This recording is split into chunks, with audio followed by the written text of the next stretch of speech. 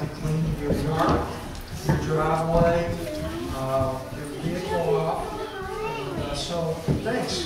Thanks for valuing church. And for others, the logistics of needing to get things done, once again, I respect that. And I'll have to do what is necessary. Putting God first. Amen. And all of our things. Amen. Turn with me in your Bibles to the book of 1 Thessalonians.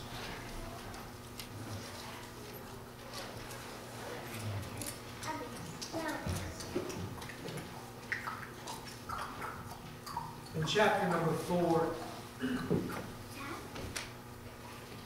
I just want to, this morning, part of where my mind is, just to be up front, is to be able to give you some doctrine from the Word of God on a Sunday morning that will hopefully encourage you and challenge you. We need that from the Word of God. I think I need that in my life. I need encouragement, but I need challenge as well. And so I think that's where I'm at this morning as I look at the Word of God.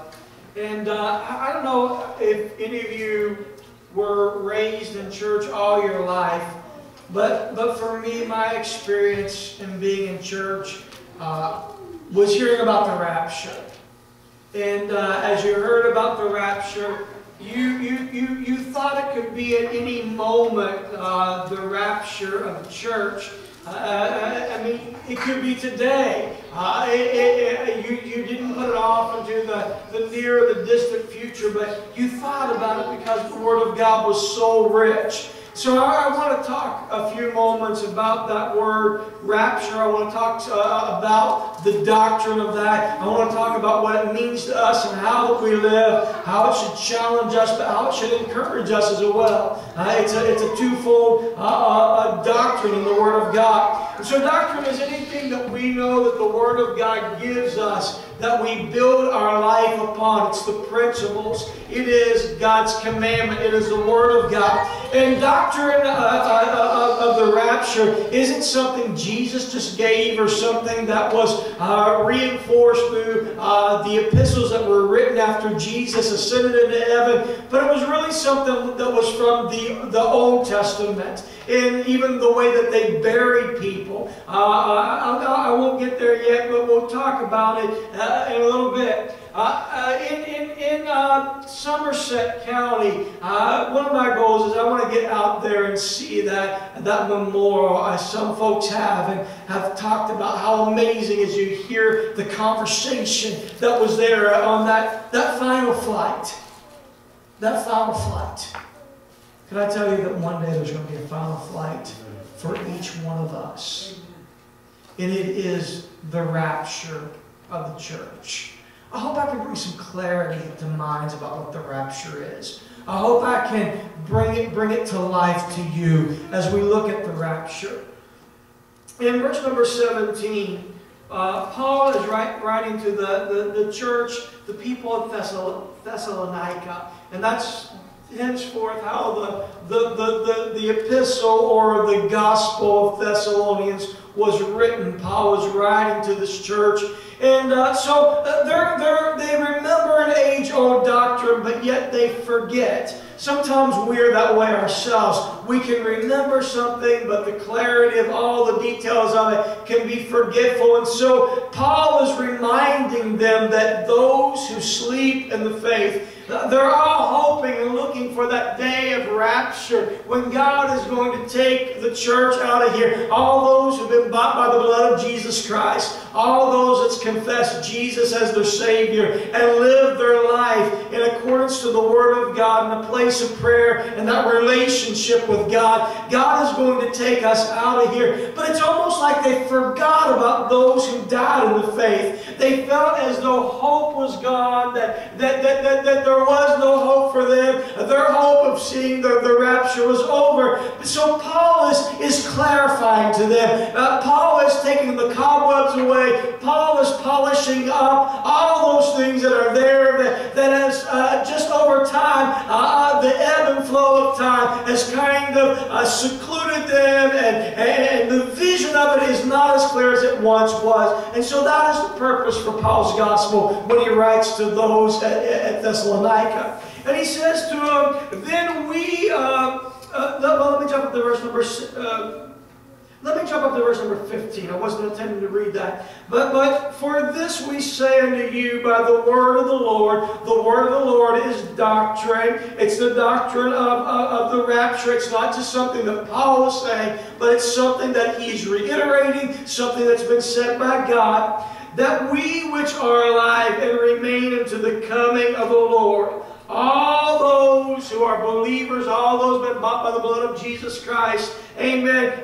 He says this. He says the coming of the Lord, which is the rapture, I'll give you more information in a moment, shall not prevent them which are asleep. That means those people who have died in Jesus Christ, they've had faith, they've had hope, they've lived their life according to the Word of God. They've asked Jesus to be their Savior, come into their life. They've made that confession of faith, and they continue to proceed in accordance to God's plan. He said, you're not going to prevent those which are asleep, those who died. He said, for the Lord himself shall descend from heaven with a shout. Amen. Jesus is who he's talking about. Remember in Acts chapter number 1, he said, why stand ye here gazing into the heavens? That Jesus which was taken away from you, he will come again. That is the rapture. That is the second coming. The coming of the Lord. That is the rapture. The second coming of the Lord, he'll come all the way down to earth. So we use those terms, rapture and second coming. Amen. The second coming will be for those who believe in a pre-tribulation rapture, which means 7 years. And I don't want to get into a lot of great doctrine. I'll be glad to talk to you, and we can study and explain that a little later. So there's going to be the rapture of the church. And then there's going to be a 7-year tribulation. It'll be very hard, if at all possible, to get saved. Very difficult time. If you can't live for Christ while we have the message being preached, while we have the dispensation of grace, it'll be very difficult in the 7 years of following the rapture of the church, and then Christ is coming back. And when he comes back, he's going to judge. All right? So, for the Lord himself shall descend from heaven with a shout, and with the voice of the archangel. Now this is probably most likely Michael. When we look at Scripture, we feel that we can confidently say that it's Michael when referring to such Scriptures as Jude in verse number 9. And with the trump of God. Now we automatically think it's going to be this trumpet. Bum, bum, bum, bum. But we don't know for sure exactly what it is. But whatever it is, this indicator is going to be from God and of God. And the dead in Christ will rise first. So the criteria for being ready for the rapture is to be in Christ. The dead in Christ, the Bible says, they died with a knowledge of Jesus Christ, a love and a faith and a hope that only God can give. And so they died in Him. And so the Bible says that these which have died in Christ, they're going to be resurrected from the grave. Amen. They're going to come up from the grave. And the Bible goes on down to say, then we which are alive and remain shall be caught up. Now, if you ever go to your concordance and you look up the word rapture, you're not going to find it. Rapture is not a word that is used in the Bible. It's not a word that is used in the King James, but the word caught up is. And so we use that ideology of being caught up, that fact, that doctrine, we give it a name or title. We call it rapture, which is an interpretation, caught up. In our English language, it's made up of Greek and Hebrew and Latin and lots of other language, and that's where we get the word rapture at. It's not contradictory of the Word of God, it's just simply indicative of the word caught up. And so here it is, also the word Trinity, which we know as a tripart nature of God. God the Father, God the Son, God the Holy Ghost. Trinity is a word we give it. You won't find that in the Bible. In fact, try to look for the word Bible in the Bible. You won't find it. You'll find it is the Word of God or Scriptures. Bible is the name that we give it. So it's not that we're diminishing, we're taking away, or we're adding. It's just simply indicative of the way that we describe it. And so the Bible says, and the dead in Christ shall rise first. Then we which are alive and remain shall be caught up together with them in the clouds to meet the Lord in the air. So when the Lord comes at the rapture, He is not coming to earth. In fact, if you want to get very technical about this, you'll find the word heaven. When it's used in the Bible, if you go to the original context, there are different words for the heaven, meaning different atmospheres or different heights. This atmosphere that is referred to here from a memory bank from Bible college, which is a lot of years ago, is about 6,000 feet above the ground, and that is the first heaven. He's going to come back. He's going to be seen. He's going to, those who died in Christ, the graveyard is going to give up their bodies, and then we which are alive and remain in Christ shall be caught up together in the air. I was just thinking this morning as my wife was singing, when we all get to heaven, what a day of rejoicing that will be. Do you know what? For me, that will be a day where, for my dad, I'll introduce him to his granddaughters. What a day that's going to be. Amen. How awesome. Sister Rachel, you're going to introduce your mom and dad to your children. Particularly your mom didn't know any. Did your dad know any? So he knew some, but some he didn't know. And so how awesome of a thought to think about. And all of you have your stories. What a day that's going to be. Think about the rapture. How wonderful it's going to be. And so Brother David, you talk about Brother Bunny, who was your teacher at Bible college. You're going to introduce him to folks along your journey of ministry who you've met. What a day that's going to be. And Sister Jenny, your mom. Amen. To be able to experience that. How awesome for all of us. Amen. That day when we were all caught up. Can you imagine? Can you imagine those who died in faith are so precious and important to us, and we're going to see them in the air forever to be with the Lord. And the Bible says, goes on down to say, wherefore comfort one another with these words. Amen. Be a comfort one another to these words. I want you to think about this scenario. There's coming a day when there's going to be someone pushing a buggy in Walmart. There's going to be someone, a surgeon who is doing a surgery at Harrisburg Hospital. There's going to be someone driving down 209. Think about this. And the Lord is going to give that shout. That buggy that's being pushed in Walmart's going to run into a display because no one's there pushing it anymore. That surgery that's taken place, the surgeon has left, but he didn't use the door. Amen.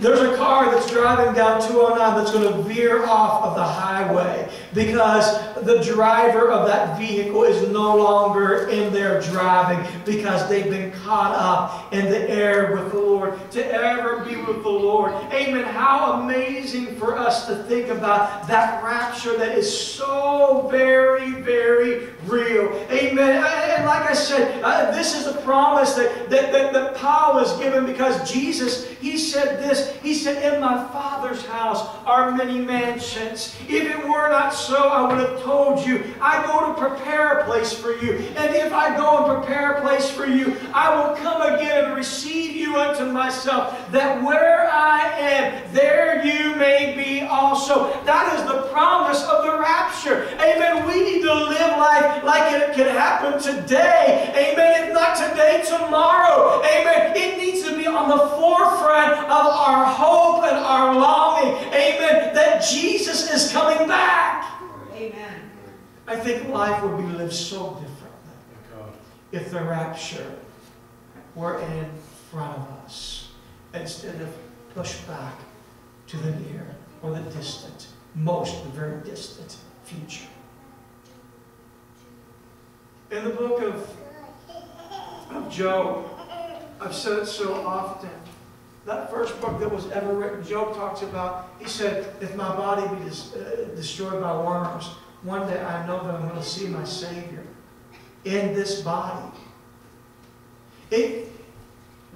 I'm not against cremation, but I'm going to say something. If you look back in earlier times when cremation was started, it was started by a lot of different pagan culture. That doesn't mean it's wrong to do. Once again, that will be your choice. I'm not condemning cremation in any way. I'm simply trying to validate a point. That was pagan practice. But for the Christians, they would gather up everything that they could find. They would gather up every part of the body. If something would happen, that there would be a dismemberment, they would gather it all up, because to them, they knew that there was a hope of a resurrection. And they felt as if they needed to keep it all together for God to resurrect that body. Well, let me tell you what. There's coming a resurrection day where God is going to bring a body back together that is in lots of different directions and lots of different places. God doesn't need us to manipulate and take care of things, but that was their tradition. Amen. And so we have to know this. Amen. That we give ourselves the comfort of knowing that God is going to show us a mystery. We shall not all sleep, but we shall be changed in a moment, in the twinkling of an eye. At the last trump, when the trumpet shall sound, and the dead in Christ shall be raised incorruptible. Amen. We have to know that this idea of rapture and resurrection isn't something new. But Clement said it in 96. Let us every hour expect the kingdom of God. We know not the day. In AD 108, Polycarp, who was John's successor, he said this. He said, He will raise us from the dead when we shall reign with Him. And then Ignatius, who was a follower of Simon Peter, he said, consider the times and expect Him. I know that we've heard the story a long time. Amen. We've heard the truth. It is doctrine. But we can't, because it hasn't happened yet, let it slip to the wayside. Jesus is coming. What do I think's made some differences, and even 50 years ago, and the way people viewed the rapture until nowadays? Have you noticed technology has greatly changed in the way that we entertain ourselves? I mean, look at a cartoon made from, when I was a child versus the cartoons now. The graphics are unbelievably amazing. Probably the criteria and the wholesomeness of it from when I was a child was much better. Not that there wasn't things then, but the thing that's changed is the graphics and the way that society entertains themselves. They've entertained themselves so far away that they've lost the mystery and the marvel and the revelation of the return of Jesus Christ. I want to ask you, when's the last time that you thought about the rapture, the taking away of the church? It's going to happen quickly. Have you ever thought about this? When we talk about quickly, have you ever thought about how quick the celestial things happened in the Bible? You look at Enoch, and Enoch in the Bible, he walked with God, and he was not he just walked home with God. In a moment, in the twinkling of an eye. You ever look at Isaiah chapter number 6, where Isaiah, in the year that King Uzziah died, he was going through grief, he was going through change. But the Word of God says, in the year that King Uzziah died, I saw the Lord high and lifted. A moment he was there, it happened. Any of you ever have something like that happen to you? Maybe you're driving down the road and all of a sudden there's a deer pops out in front of you. I had that, and there's nothing you can do. That's the moment that the rapture will take place. There won't be time for repentance. There won't be time for, I'm sorry. There won't be time to change the intentions of how that we live. But in a moment, in the twinkling of an eye, And the Word of God says that we shall be changed in that moment. There's not going to be any warning. Christ is coming back. We've got to be ready. What are those things that we harbor in our heart? Maybe feelings against someone. Amen. I believe this. I know sometimes things can be a process, but let me tell you what will hasten the process of our feelings and our processing and our getting to where we need to be. If we really looked at the imminent and soon return of Jesus Christ, it would help us hasten the idea that I need to be ready, that I need to have things right with God. I need to have things right with others because Jesus is coming. Hallelujah. What we lose the doctrine of rapture. Jesus is coming. Every hour we should be expecting Jesus Christ. If Sister Holly would come to the piano. In a world that has been influenced by the Left Behind series, entertained by it, but not moved by it. But moving beyond entertainment, we grab hold of the doctrine of God's Word. He's coming again. And we've got to be ready. Amen. The rapture is going to happen soon. Philippians 4:5, the Lord is near. James chapter number 5, be patient therefore, brethren, unto the coming of the Lord. For the coming of the Lord is at hand. Behold, the judge is standing right at the door. In Revelation, he said it repeatedly, behold, I come quickly. How fast is fast? In the moment, in the twinkling of an eye. Think about how quickly the blink of an eye is. It happens so quickly you don't even realize it. But in that twinkling, the blink of an eye, He's coming. He's coming. And we've got to be ready. Sister, I think you told me something Tuesday. You know, it's interesting. We hear about bad weather coming. Walmart is packed. Yesterday morning, I had to run to the post office and I had some errands to run quickly before class. And so I walked into Boyer's. Do you know there was not one shopping cart? No, Josh, there wasn't even a basket. Good thing I only needed bananas, which I forgot and got some other stuff. I'll blame it on the shopping carts, right? But everybody prepares for those things. And not most, but oftentimes it can be wrong.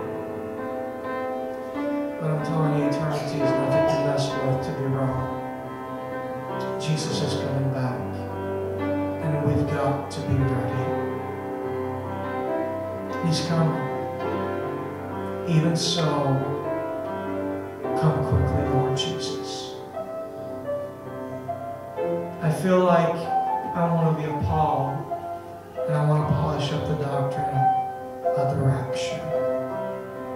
Don't lose sight, my friend, He's coming. It's a hope that I long to.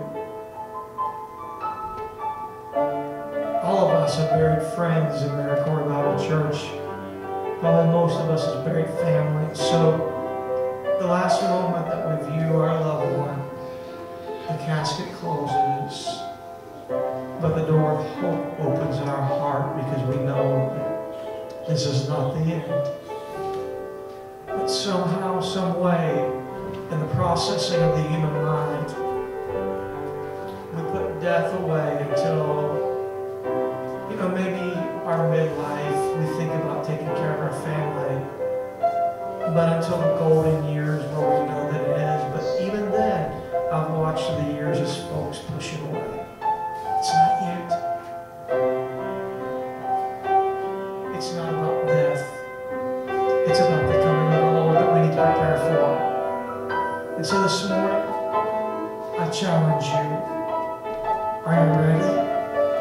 Are you expecting? Are you living life waiting? If not, this morning is the time to polish up the doctrine of the rapture and put it on display in your life, because Jesus is coming. I may not see you again in another church service. We may be caught up together in the air, because Jesus is coming soon. Would you gather in and make your hope and election sure this morning? Jesus is coming.